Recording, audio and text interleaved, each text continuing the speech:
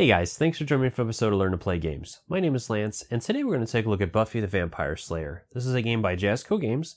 It takes roughly an hour to an hour and a half to play, and it is a 1 to 6 player, fully cooperative board game, so all the players are working together to defeat the game itself.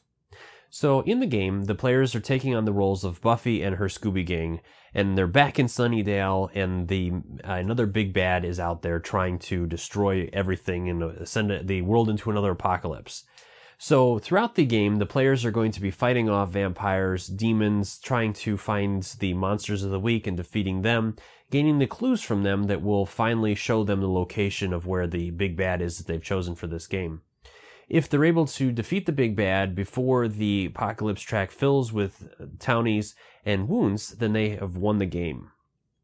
So my opinions of this game so far, I found this one interesting. I was a big fan of Buffy growing up, so I was really interested to see what their take on that was. And I do feel like they've captured some of the feeling of the series very well. The game never lets up from the moment you enter into it, the way it's set up. There's always baddies out there. There's always things fighting you that you always feel like you're never going to quite catch up, which is definitely encapsulating the TV series. There was never, in that whole series, there was never a minute where you could sit back and just breathe a sigh of relief and feel like, all right, the team is gotten where they need to go. They've gotten all the baddies taken care of, and that is definitely what this game is. They hit you hard, they hit you fast, and they just never let up. So that being said, like I said, I did find the game interesting. There was a couple of things that I didn't care for in the game. But again, these are my opinions. So the first thing that I wasn't a big fan of is the way that the players' actions work. Especially the special action. That's the one that really kind of got me, because every time you do the special action, which you're forced to do, each player has to use their special action each round, whether they're using it as a special or a basic action, doesn't matter. At the end of that action, then they have to resolve an event card. And of course, the event cards are always bad. They're always bringing out new enemies, and they're always usually putting some sort of condition on the players or the board or something, which I understand, and I do respect that. I just wish there was a different way, because as the players, you always feel like you're hurting your team doing that, and that feeling just never goes away. And again, like I said, this is my opinion. Other than that, like I said, the game, it does a very good job of representing Buffy. The team, it plays unique, and it's definitely a challenging game, so you're never going to feel like you're just breezing through it. And it gives plenty of variety, as there's a number of different baddies from the TV series that you guys will remember. Obviously, you can play the iconic characters in this series, and there is even an expansion that adds even more to it. So I would recommend checking it out if you're a fan of Buffy or you're interested in these kind of games. It just depends on what kind of playstyle you're looking for. But overall, like I said, I did enjoy the game. But again, these are my opinions. I also love to hear your guys' thoughts. Is this a game that you guys have played or interested in? If you like it or didn't like it, what were your reasons? Either way, I'd love to hear those thoughts in the comments below. So let's go ahead and head to the table, and I'll teach you guys how to play. There are 3 main decks that the characters are going to be interacting with throughout the game. The first one are the item cards, which there are 7 item cards contained within the deck. We have crosses, wooden stakes, tomes, garlic, magic supplies, holy water, and weapons. Each of these items is going to list the name of the item at the top, an image of it, any additional effects that it has. Some items will grant you a new action that you can perform with that item, and other items will also have a discard effect. If you discard the item, you'll be able to do that effect. Then we have the artifact deck, which will contain very powerful weapons that the characters can use throughout the game. There's also a couple of cards in this deck that are negative, so you want to be careful how much you draw from the artifact deck, because you may end up getting one of those items. Finally, we have the event deck. When a character is required to draw a card from the event deck, they will resolve the events listed on that card in order from top to bottom, resolving each one of those effects, if able. And then if you are ever called to make an event check, you'll use the symbol at the bottom of the card. Player setup is very straightforward. Each player is going to select one or more characters they'd like to play as. At the top of each character board is the name of the character and their starting location on the map, as well as any starting item cards that they're going to have. So Buffy here is going to start with a wooden stake item card. Going down the side of the card is each of the characters has 4 basic actions. They're all the same, and we're going to cover these a little bit later in the video. And then we also have each character has their own special action that they can perform, which is unique to that character. To start off with, each character is going to get their 3 action tokens and 1 special token. And then each character is also going to get a standee to mark their location on the map. The second set of cards we have here are the enemy type cards. So the first one are the Monster of the Week cards, and at the beginning of the game you're going to deal out 1 of these, and throughout the game you're going to try to hunt down the 3 of these in order to find the clues that you need to face the big bad. So the top of each of these cards is going to be the name of the enemy, then you're going to have the location the enemy is going to appear in. So with Ethan here, he's going to appear in the crypt, and then each enemy is going to have an effect on the game, so you're going to go through there and resolve that effect and apply it each time it comes up. And then each enemy is also going to have required items that the heroes must collect in order to try to fight and defeat him. When a hero has these items and is in the space with the Monster of the Week, they can perform a fight action, and that will require them to do an event check where they will flip over an event card. If one of these symbols comes up, then they have defeated the Monster of the Week, and they can go ahead and place a clue card in that location. Then we have the evil card. At some point during the game, the characters may go evil, and if they do, you're going to give this character or the character that goes evil this card, and they will have to resolve the effects of the card during their turn as their action. Then this card will be discarded, and they'll revert back to their normal selves. Finally, we have each big baddie in the game is going to have 6 different plot cards. At the beginning of the game, the baddie that you've selected, as you guys will see, will get his plot cards. They'll shuffle up, and as the players gain clue tokens, they're going to flip over one of these plot cards per clue token, and they're all going to have negative effects on the characters. They'll make the game a little harder until these plots are defeated, which again, they have the required items the character must have when they're on the same space as the big bad. And then they'll do an event check again. If they can solve that event and get one of those symbols, they have defeated this particular plot card and it is removed from the game. And this also counts as the big bad's wounds. There is also a small selection of tokens within the game, so let's go ahead and take a look at how these work. So the first set of tokens we have are the townie tokens, which count as the civilians within Sunnydale that we're trying to rescue. On the back of each of these tokens is the wound tokens, and if you ever run out of these tokens, the game is over. Then we have the 2 different types of baddies in the game, which are the demons and the vampires. On the back of each of their tokens is their stunned side. Then we have the garlic token, which is going to be attached to the garlic item card, as you guys can see here, and that will have an effect on the game, which I'll go into later. Then we have the Monster of the Week token, which will go on the game board and mark where the Monster of the Week is located. And these are the ones we're going after to gain clue tokens that'll help us find the big bad at the end of the game. Then we have the first player token that'll mark the first player of each round. During setup, each player is going to either select or randomly choose a big bad that they're going to face for the game. Each big bad has its own 6-card plot deck that'll be shuffled up and placed next to their tile. And each big bad's tile is going to have the name of that big bad at the top, the effects at the end of each round that big bad has. When the big bad is finally summoned, when the players find the 3 clues, these effects will be resolved. And then after he is summoned, his special effect will come into play. And this will be resolved each time there is an event card that is resolved. At the bottom of the card, that symbol will match up to the symbols here, and you'll just follow the effects of that symbol, each event card that comes up. The last thing I want to cover real quick is the game board itself. So Sunnydale has a number of different locations that you guys will remember from the show, and each of these locations will have the name of that location. Some of them will have an effect that the players can use by spending an action to activate that location. And other locations will have different effects on the players throughout either the player or enemy turns, which are outlined at the bottom of the location and have this little red exclamation point here. You'll also notice that there are arrows connecting the locations, which will show adjacency from one location to another and will help you when moving the baddies to determine where they're going to go and in what areas they can move. Then down at the bottom of the board is going to be the apocalypse track, and it's going to have a number of spots that you'll place either townies that have been killed or wounds. One important thing is that townies, when placed on the apocalypse track, can never be removed by the players. Wounds can be healed though, so if you ever have a choice between getting a townie killed or taking a wound, always take the wound as you can heal those. As the game progresses, this chart is going to be filled with townies and wounds. If it ever reaches the end space, if this space is ever filled up, then the game is automatically over and the players lose.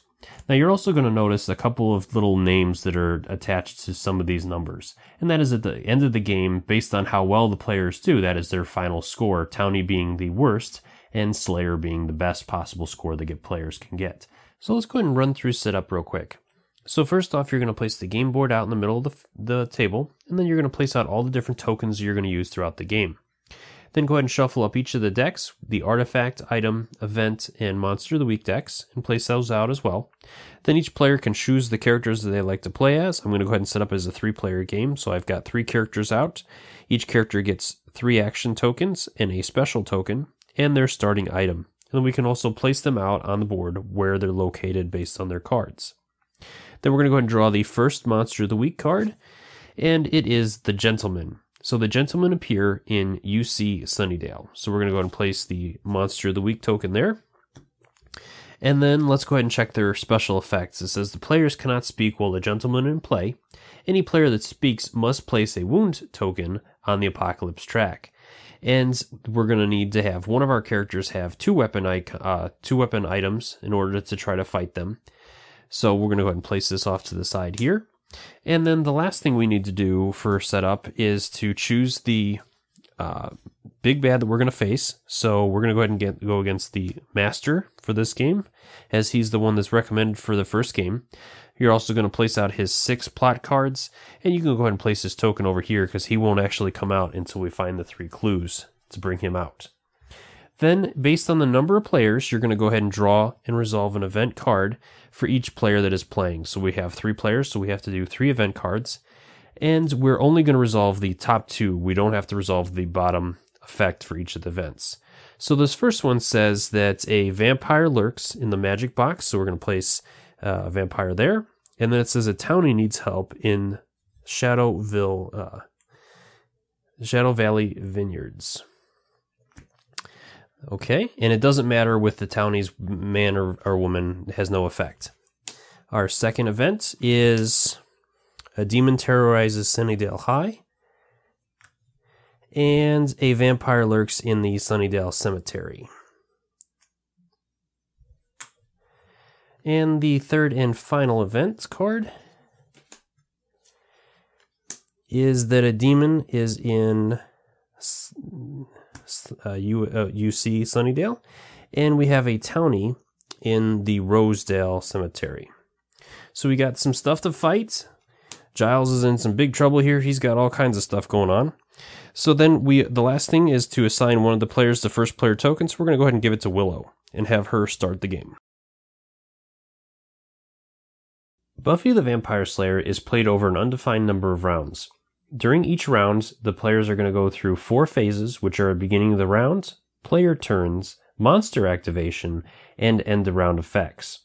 This is going to continue until the game is either won or lost. So now we're ready to move into the game. Before that, there's one other thing I want to cover. The game is basically broken down into a couple different sections. First off, our initial goal is to defeat the monsters of the week.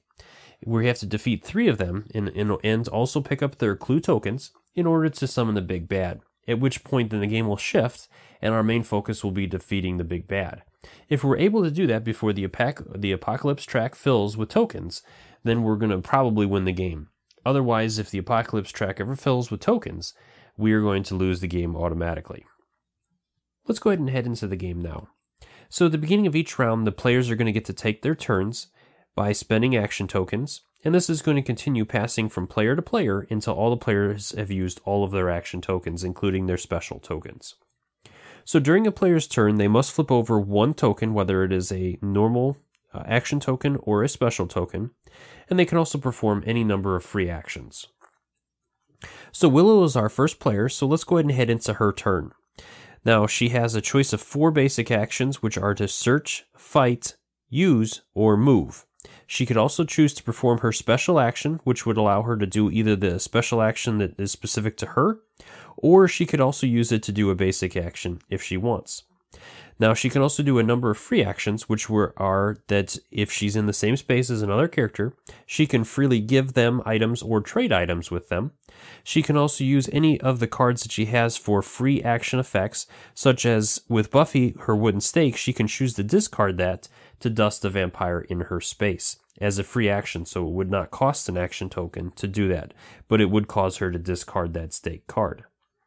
So with Willow here, we're going to go ahead and take a look at each of the 4 main basic actions. So the first one is to search, which will allow her to gain 2 item cards from the item deck.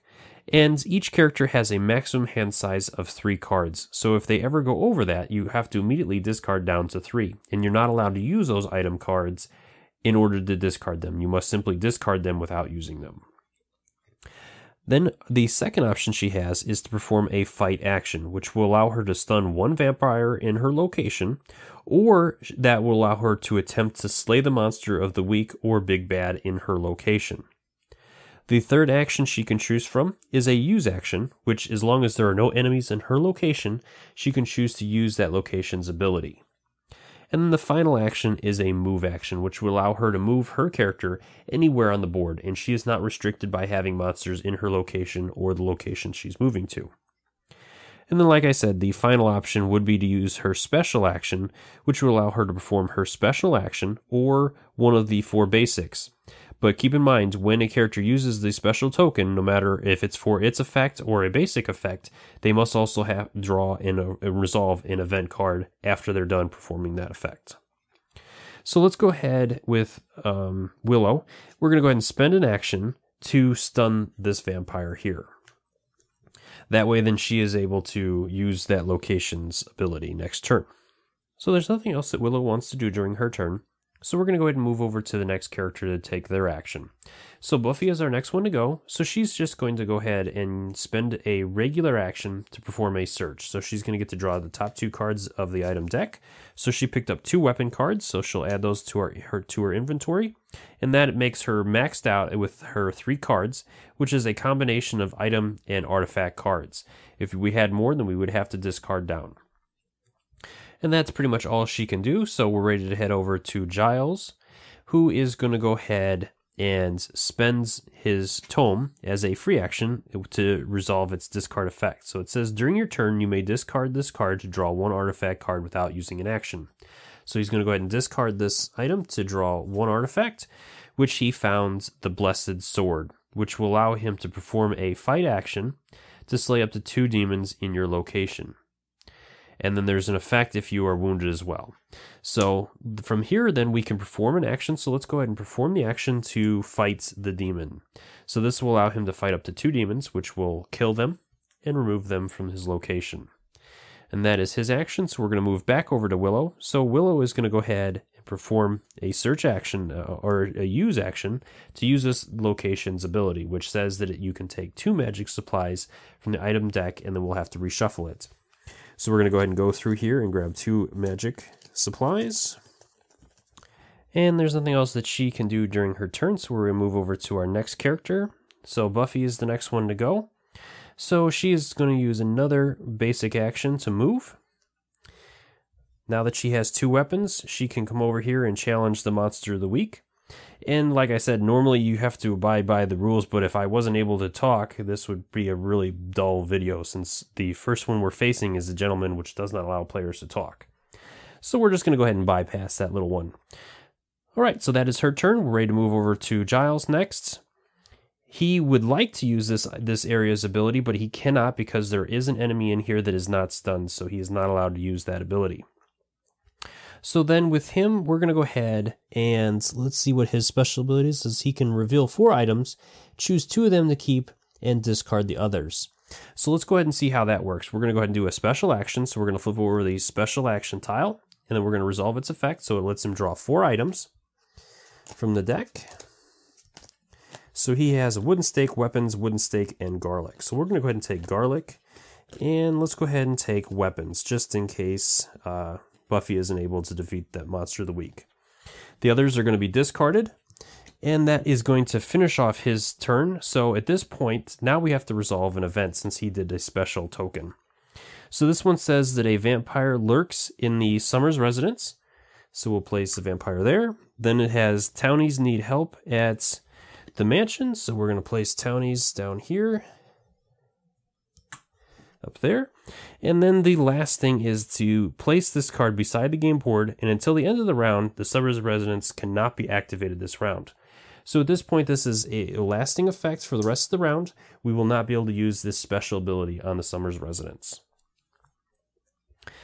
Okay, so we're ready to move over to Willow again. So with Willow's turn now, we're going to go ahead and take a look at her special action. So she's going to flip her special action token over to do her own special action, which is to discard any number of magic supplies. And for each one discarded, you're going to slay one baddie anywhere on the game board. So we're going to go ahead and discard all 3 of our magic supplies so that we can take out some baddies here. So baddies are both demons and vampires, so we're definitely going to wipe out that demon token there. And we got the 2 vampires up here, so let's go ahead and just clean them out. At that point, now that she's resolved that, then we have to do an event. So our event here says that there's a vampire that lurks in the bronze. And we have a townie in City Hall. And then it says, with this one, place this card beside the game board. Until the end of the round, vampires are going to deal an additional wound token when they attack characters this round. So we got to be careful not to end the round with vampires, as they're really going to hit us hard. Moving over to Buffy, she's the next to go. So she's going to go ahead and do her special action. And with that one, it lets her perform a move action and a fight action in any order. After that, then wherever she lands, she's going to stun all the enemies. So she's going to go ahead and do the fight action first, which will allow her to fight the monster of the week. So the monster of the week requires 2 weapon cards, so we're going to go ahead and discard those. And then we're going to do a check. So as you guys can see here, we're looking for either the pentagram or the triangle. So our event is the pentagram. So we have succeeded, and with that, that is going to kill the gentleman. So we're going to remove the Monster of the Week token, place the clue token in their starting location, which just so happened to be Sunnydale, the UC of Sunnydale. And then at that point, then we're going to draw the next Monster of the Week card. So we have Luke. So with Luke, he appears in the Sunnydale Cemetery.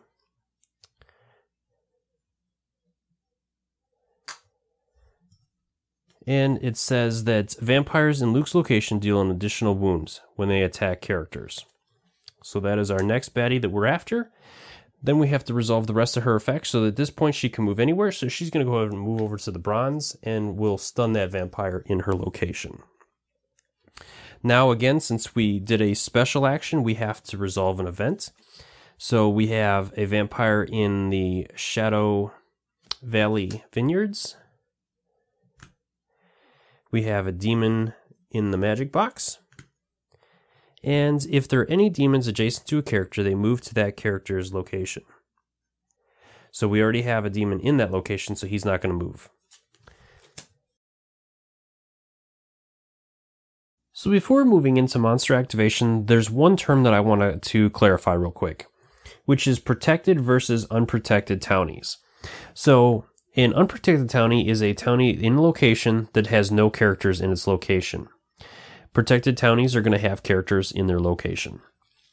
Each round after the final action token is flipped over, all remaining baddies are going to activate in a specific order, starting with the big bad first, then the monster of the week, and finally the baddies. So let's go through each one of these guys now and see how it works. So first off, with the big bad, first you're going to check any of the revealed plot cards, and if any of those plot cards have start of monster activation effects, you're going to go ahead and resolve those. Which at this point we do not have any plot cards out, so we don't have to worry about that. And then next it says, if a big bad has been revealed, add 1 wound to the apocalypse track for each character sharing its location, which again, we don't have a big bad out, so we don't have to worry about that. Next, we're going to start with the monster of the week. So with the monster of the week, he is going to, first off, if he shares a location with an unprotected townie, he's going to go ahead and kill it and add it to the apocalypse track. Otherwise, if he shares his location with a character, he's going to go ahead and wound one of those characters. If neither of these apply, then he's going to go ahead and move 1 location First off, he's going to move to a location with if he can reach an unprotected townie. Otherwise, he'll move to a location with a character. And if neither apply, then he'll move to the closest location that gets him close to one of those conditions. So with our Monster of the Week, he has a choice. He can go to one of these two locations, and the one that has the unprotected townie is going to be the one that he'll choose. Then we're going to go ahead and move into the rest of the baddie activation. So any baddie that we activate, we will activate every one except for the ones that are stunned. So currently out on the field is just one demon. So again, with the baddies, if they're in a location with unprotected townies, they're going to go ahead and kill one per baddie that's in that location. And if they're in a location with characters, they'll go ahead and wound a character. If neither apply, then the baddie is also going to move. Vampires will move one location, again going towards unprotected townies first, then characters second. And demons will move two locations. So at this point, the demon is going to move. He has a choice of these four locations for his first movement point, and this one will get him within a townie and a character. If we would have had the option of two equal spots, say for example Giles and this townie was over here, then the demon would have a choice of those two locations, and at that point it would fall to the characters. They get to choose where that baddie would go, so we could have him go to either location. It would be our option. Now that we've resolved all of the monster activation, we're going to move into the end of round sequence. So first off, we're going to flip over all of our stunned enemies that we have. Then we're going to follow any end of round instructions on the Big Bad's board. So if we look at his board, as you guys can see here, it says that a vampire lurks at each location containing a clue token. So since we have one clue token out, we'll place one vampire in that location. And then, if possible, we're going to rescue townies. Remove one townie from the board for each character sharing a space with a townie, unless the location also contains any monsters. So Giles down here has a townie that he'll rescue, and Buffy also has a townie that she can rescue. Unfortunately, Willow's space has a demon in it, so she will not be able to rescue that townie. Then we're going to check and see if any of the passive locations have any effects we have to resolve. So if there was a townie in this location and Giles wasn't here, it says that after the monster activation, if there are any unprotected townies here, you're going to move one to the crypt. Then we're going to shuffle all discarded items back into the item deck. So we'll go ahead and resolve that. We will pass the first player token to the next player, and then finally all the players are going to flip over all of their action tokens, and then we're ready to begin the next round. Now that I've taken you guys through a complete round, there's a couple of things I want to cover. First off are the clue tokens. As you guys saw, I did not pick up the clue token right away. This is one option that you guys have. Anytime a character is in a location with a clue token, they can spend an action to perform a search, and that will allow them to pick up that clue token. When they pick it up, they're going to go ahead and reveal one of the plot cards from the Big Bad that they're facing for this adventure. And so you have a couple of options. You can either do this slowly, which will add difficulty to the game, as the plot cards are always going to be a negative effect each round on the players. But then you'll also know what you have to collect in order to fight the Big Bad at the end. Or you can wait and leave the clue tokens and defeat more monsters of the week and then pick them all up all at once, or pick them up slowly after you've defeated that one. It's totally up to you guys how you want to approach that. So I'm going to take you guys through the sequence of summoning the Big Bad. So let's go ahead and say that Giles was here and that he picked up this clue token, which happened to be the third clue token out there. So first off, once the third monster of the week is defeated, you would not reveal any further monsters of the week. And then let's go ahead and say that we already had 2 plot cards out there. So we'll go ahead and put 2 out there. And this would be our third plot card. So at this point, then we're going to bring the Big Bad out, and we have to resolve his summoning effect. So it says, when the master reveals himself, place him in the Hellmouth. And then you're going to do an event check for every 2 vampires on the game board. For each success, add 1 townie to the Apocalypse track. So we have a total of 1, 2, 3 vampires. So we're going to go ahead and do 1 event check. So we'll flip over the top event card. And if it has a pentagram symbol, which it does, then that is considered a success, and so we would place one townie in the apocalypse track. At this point, then the game would continue, but at this point we're going after the big bad, and we would have to eliminate all 3 of his plot cards by getting into his space and discarding those items that are necessary to do an event check. If we succeed in the event, then we'll discard that plot card, and if it is the final plot card, the big bad is defeated, and hopefully our players have won the game at that point. The third thing I want to cover real quick is the evil card. So let's go ahead and say, for example, that during Buffy's turn, Giles became evil. So this card would be placed on Giles, and it says that we would take this card, and the next time you perform an action, instead expend one of your action tokens, and then make an event check to determine which of the evil actions on this card to perform. Then you're going to discard the card. So we would do an event check and match up the symbol that comes up on that event check with the symbols that are on the bottom of the card.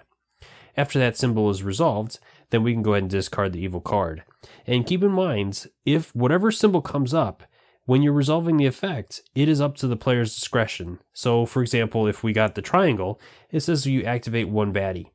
That's a baddie of your choice as the player, so don't go ahead and pick one that is going to be bad for you. Go ahead and choose one such as the vampire all over here if you have to activate him, as he's not going to do any damage to the characters. It is totally up to the players how they activate their selection on that card. And then it'll be discarded as it's stated. There are 2 ways in which the players can lose the game. If a townie or wound token is ever placed on the end space of the apocalypse track, the players will lose.